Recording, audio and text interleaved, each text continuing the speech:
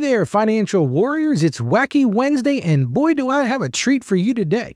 Now, before we dive in, let me ask you this. What if I told you there's a secret weapon that could save you thousands of dollars every year? Are you intrigued? Well, stick around because today we're unlocking the power of great credit and how it can transform your financial life. Let's take a quick look back at yesterday's show. We talked about how to protect yourself from identity theft online. Remember, folks, a strong password is like a sturdy lock on your front door. It keeps the bad guys out. If you missed it, make sure to check out our episode in our archives. You can visit AskRalph.com to review all of our past episodes. Now let's kick things off with a message from one of our listeners. This comes from Kim in Boise, Idaho. Hey, Ralph. I've been struggling with my credit score for years. It feels like no matter what I do, I can't seem to improve it. I know having good credit is important, but I don't really understand why. Can you explain how having great credit could actually benefit me financially? And on the flip side, how is my poor credit costing me money? I feel like I'm stuck in a financial rut, and I could really use some guidance. Thanks for all you do. Well, Kim, first of all, thank you for your question, and thank you for being a loyal listener. I'm so glad you reached out because this is a topic that affects so many of us. And let me tell you, you're not alone in feeling stuck. Many people struggle with understanding credit and its impact on our financial lives, but don't worry, we're going to break it all down today. Well, welcome to the Ask Ralph Show, mastering your finances from a Christian perspective. I'm your host, Ralph, and I'm here to help you achieve financial freedom while growing in your faith. Now, before we dive into the meat of today's topic, let's turn to the good book for some wisdom.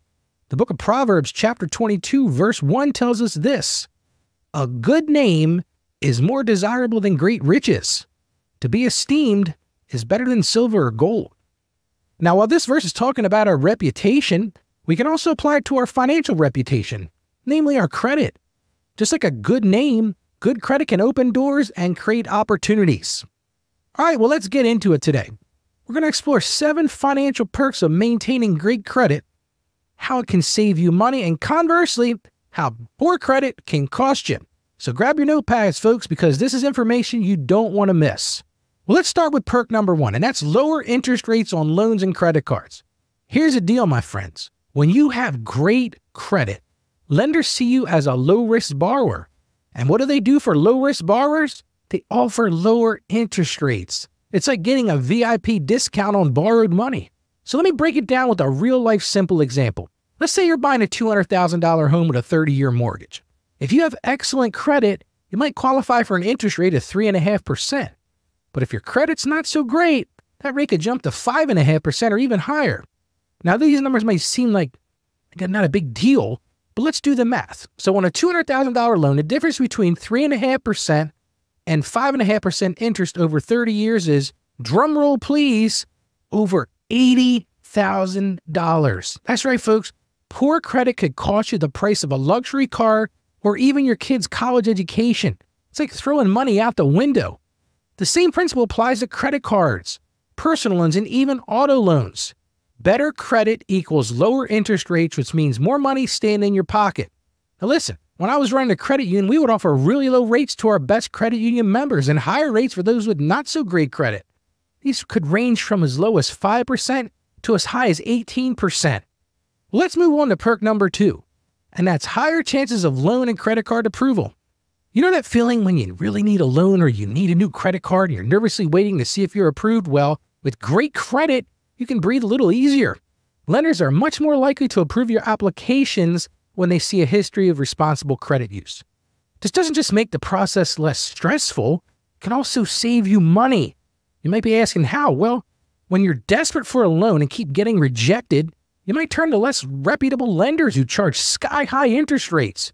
But with good credit, you have more options and you can choose the best deals. Good credit puts you in the driver's seat, where bad credit might just put you in the trunk.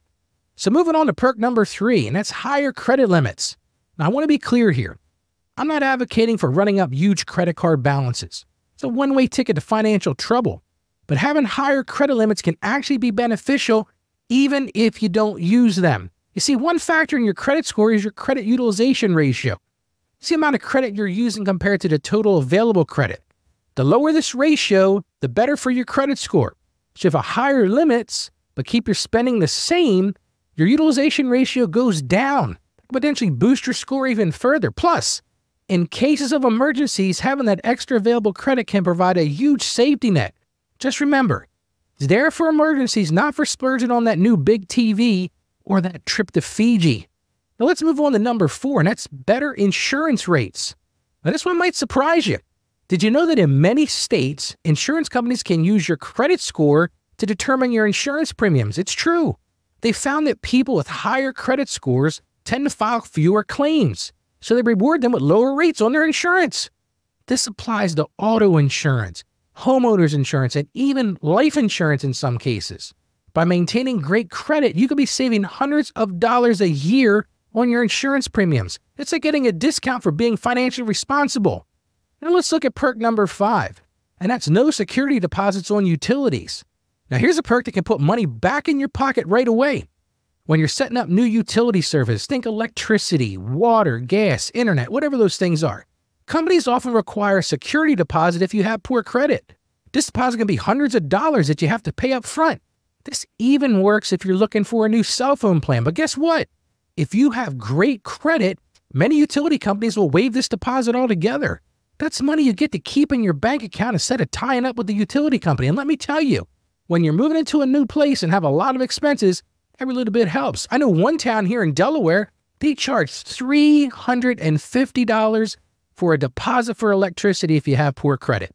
Well, now let's look at perk number 6, and that's better rental options. For all you renters out there, listen up. Landlords love tenants with great credit. Why? Because it shows them you have a history of paying your bills on time. This can give you an edge in the competitive rental markets, potentially allowing you to snag that dream apartment or house.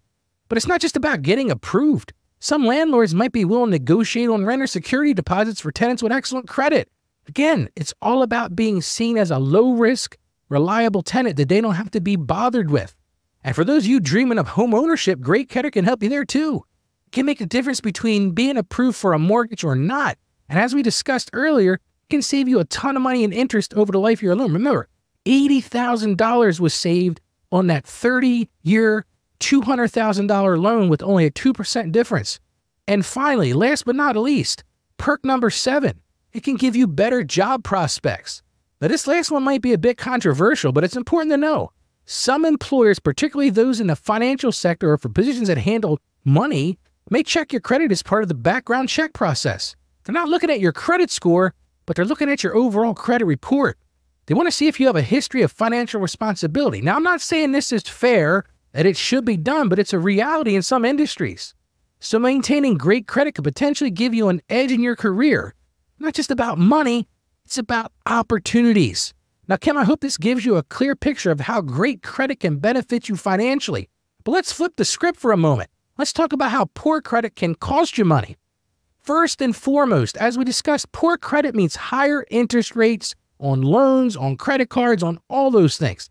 That can cost you tens of thousands of dollars over your life. It's like paying a penalty on every dollar you borrow. Poor credit can also lead to denied loan applications, forcing you to either postpone important purchases or seek out high-interest alternatives like payday loans. These can trap you in a cycle of debt that's truly hard to escape. You might also face higher insurance premiums. You might have to pay security deposits on utilities and have fewer options when it comes to renting or buying a home. All of these add up to more money out of your pocket. But here's the good news, Kim, and this goes for all of our listeners out there. Credit scores can be improved. It takes time, it takes discipline, but it's absolutely doable. So here are some actionable steps you can take.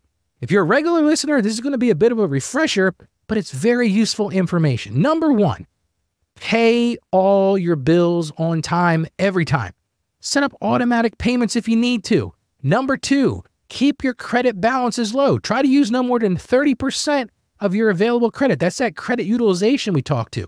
Number 3, don't close old credit cards. Even if you're not using them, the length of your credit history matters. Number 4, be cautious about opening new credit accounts. Only do so when necessary. This is where you want to have a plan of borrowing. Number 5, regularly check your credit report for errors and dispute any inaccuracies you find. Get that credit report, look at it, study it, fix it, make sure there's nothing on there that's wrong. Number 6, if you're really struggling, consider talking to a credit counselor. Many nonprofit organizations offer this service for free or at a very low cost. I did a show on that a couple weeks ago. Remember this, improving your credit is a marathon, it's not a sprint. You got to be patient, you got to stay consistent, and you truly will see results. So let's recap what we've learned today. Great credit can save you money through lower interest rates on loans and credit cards. It increases your chances of loan and credit card approval. You can get higher credit limits, which can further boost your score. Better credit often means lower insurance premiums. You can also avoid those security deposits on utilities. Great credit gives you better and more rental options, and it might even give you an edge in your job search. Now, on the flip side, like we talked about, poor credit can cost you in all these areas, potentially on up to tens of thousands of dollars over your lifetime. Now, before we wrap up, I want to remind you that tomorrow's show will be tackling a topic that strikes fear into hearts of many, and that's how to handle getting audited by the IRS. Trust me, you don't want to miss it. And hey, if you're enjoying the show and finding it helpful, why not share with a friend or family member who could benefit from this information? Remember, at the Ask Ralph Show, our goal is to answer your questions and help you master your finances from a Christian perspective. Speaking of questions, keep them coming in. Your questions are the heart of the show. You can submit them through our website at askralph.com. And while you're there, why not join our community? When you sign up for our email list, you'll get a free copy of my book, Mastering Your Finances. Now, this normally sells for $10 on Amazon, but for joining our community, it's yours absolutely free. All right, folks, that's all we have for today. Remember, good credit is like a superpower in your financial life. Use it wisely, and it can open doors and save you money. But most importantly, remember this. Your worth is not determined by a 3-digit credit score. As it says in Colossians chapter 3, verse 23, whatever you do, work at it with all your heart as working for the Lord, not for human masters. Well, thank you for tuning in to the Ask Ralph Show. As I always say, stay financially savvy, and God bless you. Thank you for joining us on the Ask Ralph podcast. And with a simple click to subscribe, we'll invite you back to our next episode. And remember, financial issues don't have to be complicated. Just ask Ralph.